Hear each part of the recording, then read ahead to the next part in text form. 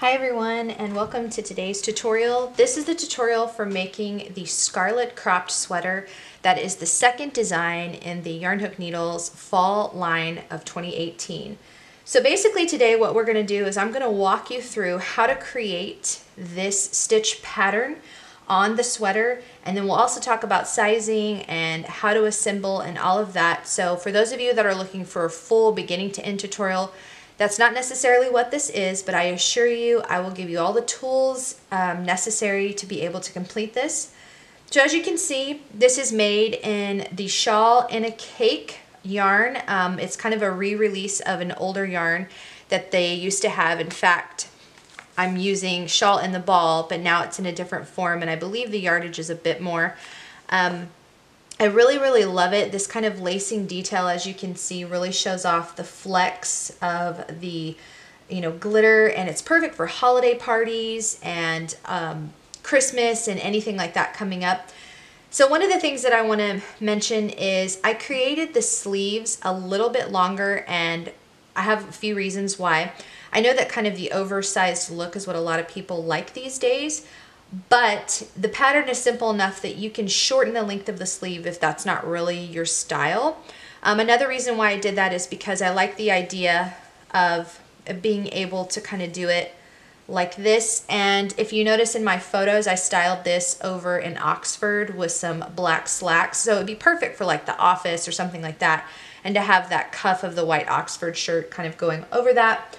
Another thing too I want to mention, and I'm going to draw it out just like I always do, is this sweater is made with what is called a dropped sleeve style. And basically what that means is you kind of have the body of the sweater, but then your sleeves drop down. So normally a person's shoulder, is going to go here, but these sleeves kind of hang down over. So instead of fitting you like a t-shirt would, more hugged, which I believe is a sleeve style more like this, for anybody that is a bit familiar with sewing. This is more of a shape of a sleeve that's going to hug you a little bit more. This style is great for people who are looking for quick garment makes or not a lot of math involved or sizing, things like that. People who are timid or really new or maybe have never done a garment before, the dropped sleeve style is really easy, because basically all you're doing is you're basically going to make a front panel, a back panel. That for this design, they're identical. And then you're going to make sleeve panels. And then all that's going to happen in the assembly process is you're going to assemble like so, leaving enough room for a head hole. And another great thing about this pattern is you can make your head hole as large or as small as you want. I created my head hole so that it could be styled over a bodysuit or a bralette or something like that and have a little bit of a drape off of one shoulder. But again, you can make that head hole as large or as small as you want. And then because it's the drop sleeve, like I said, you're going to attach your sleeves with this part centered, and you kind of fold it over to where everything matches up. And once your garment is like this, okay, because you've got your things sewn on right there, I like to start here and go down. So you'd start at the cuff and you work your way down and you seam it up and then flip it right side out, and it's really easy. So please don't be afraid to try a garment. Dive in. I will do my best to respond here on YouTube or on my blog, or you can message me on social media or even through email at YarnHookNeedles@gmail.com. And I will do my absolute best, and if I can't get to you, my assistant Julie will help answer and field any questions or comments or anything that you might have. So without further ado, let's dive right in. So what we're going to do today is, this is a swatch of the stitch pattern. I'm going to explain a little bit of how you go from making the ribbing to transitioning into the actual body and sleeve of the design.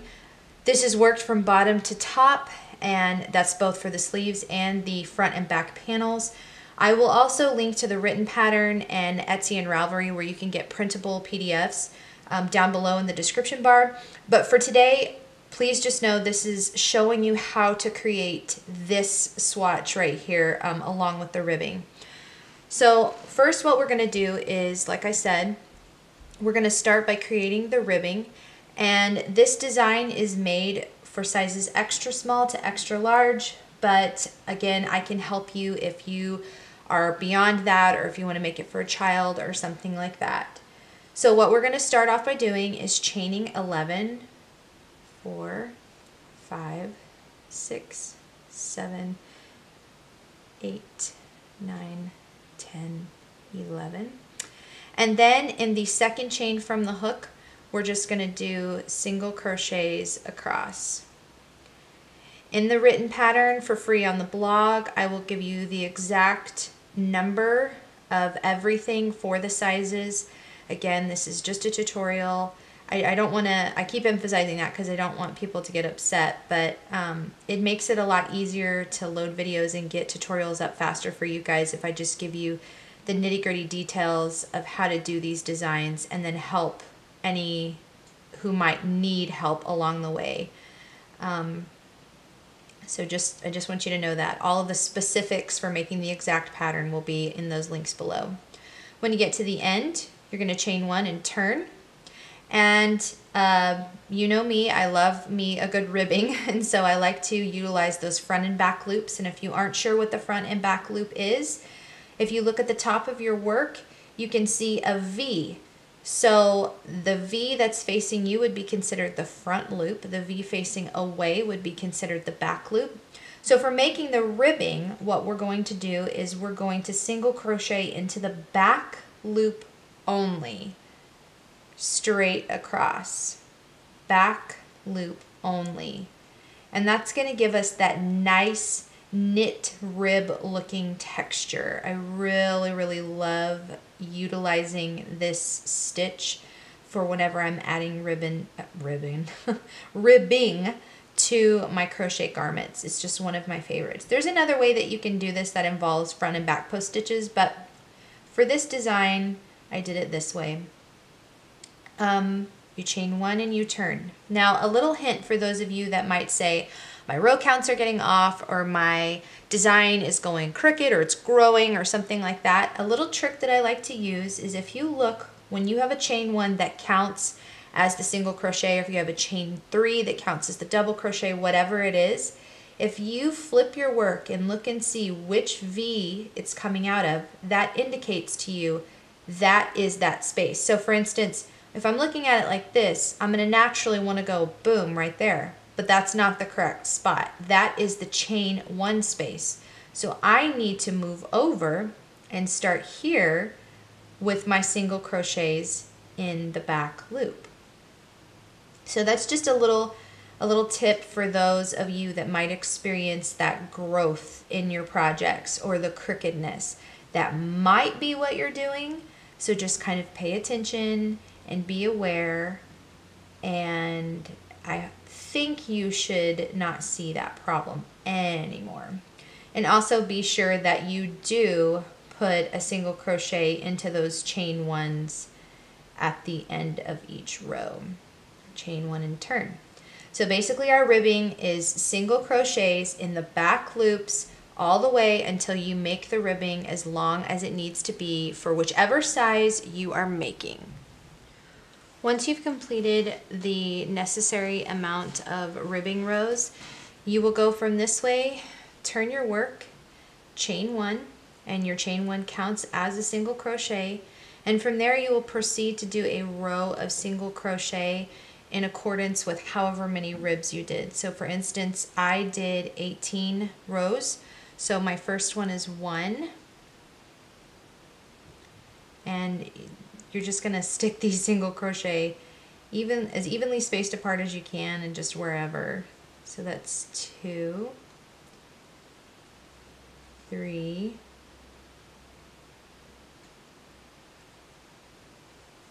4, 5,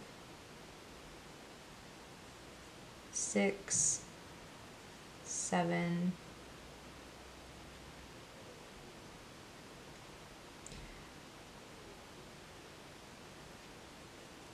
8, 9,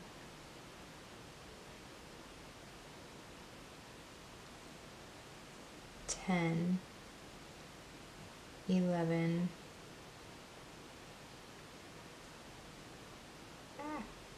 12, 13, 14, 15,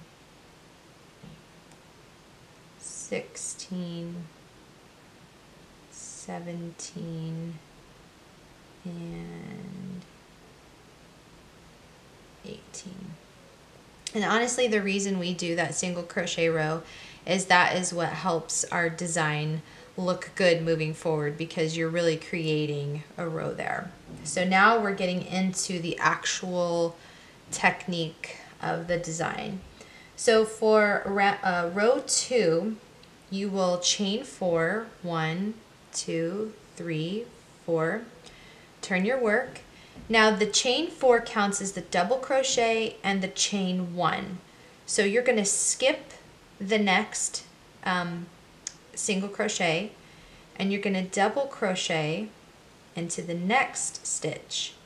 You're going to chain 1, skip 1, double crochet into the next stitch, chain 1, skip 1, double crochet into the next stitch, chain 1, skip 1, double crochet into the next stitch, chain 1, skip 1, double crochet into the next stitch, chain 1, skip 1, double crochet into the next stitch, chain 1, skip 1, double crochet into the next stitch, chain 1, skip 1, double crochet into the next stitch, chain 1, and end it in the last one with a double crochet. Then you will chain 3 and turn. So this is where we have, I guess, the hardest part of the pattern. And basically what it is a double crochet into this chain 1 space. So we're going to skip over this one, and we're going to go into this one. So we're going to work a double crochet, and then we're going to work a double crochet into that chain 1 space that we skipped, just like so. So let me do that slowly. We're going to skip that chain 1 space, work a double crochet into this one, like so. Then we're going to go back into the one that we skipped, and we're going to insert, yarn over, draw up a loop, yarn over, draw through 2, yarn over, draw through 2. And it kind of gives us this really cool kind of X look. And again, I'll do it slowly. You skip that chain 1, work a double crochet, and then work a double crochet into the skipped chain 1 space. And just continue that all the way across.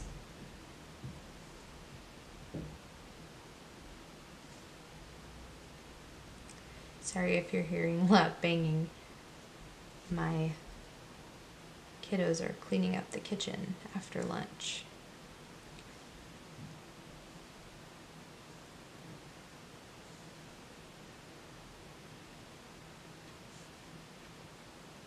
Just keep going.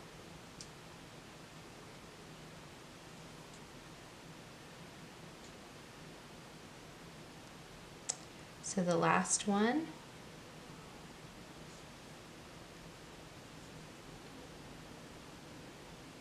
And so then we're going to end with a double crochet into the top of the chain 3. So remember, we chained 4 on this row because we added an extra chain for that chain 1 space. So what I like to do is I like to just count 1, 2, 3, and I know that my double crochet is going to go into the top of the chain 3, and I don't accidentally put it into that extra chain 1 thing. That way it gives me a nice straight side right there. And then next it's a chain 1, turn. Remember that that chain 1 counts as a single crochet, and then you simply single crochet into each stitch all the way across. Really, really simple.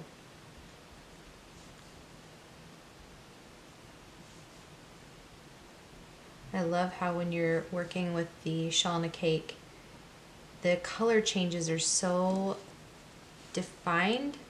Sorry, let me pull out some yarn.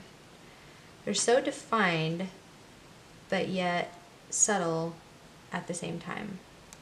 I just really appreciate that. It's really, really pretty. So this is just a simple single crochet row. And basically, it's just a repeat of those 3 rows over and over until you reach the length that you want. So if you kind of want to be a little bit of a rebel and try something on your own with this stitch design, you could make a dress out of this just by making it longer. And so basically that's it. Once you do that foundation single crochet row after your ribbing, you just have the chain 1 double crochets, then you have your cross rows of double crochet, and then just a single crochet row, and that's it. So like I explained here, once you have your front and back panels, you will take them, for those who are visual, I'm just going to do this, you would take each of them, so with ribbings facing away on both sides, and you would come, sew as much as you want, leaving the head space whole.